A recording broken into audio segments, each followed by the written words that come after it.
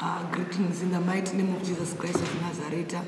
We are here at Bulawayo, Zimbabwe, truly as history makers, as the first group here in Bulawayo. We have learned a lot. We have learned to present our vision. We have learned to have humility. We have learned to be faithful, to have intimacy with the Lord.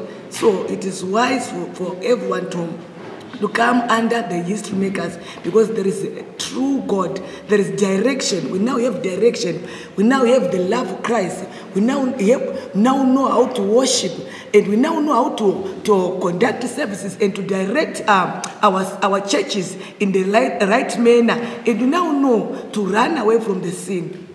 We are no longer the same as history makers here in Zimbabwe, Bulawayo truly. Thank you.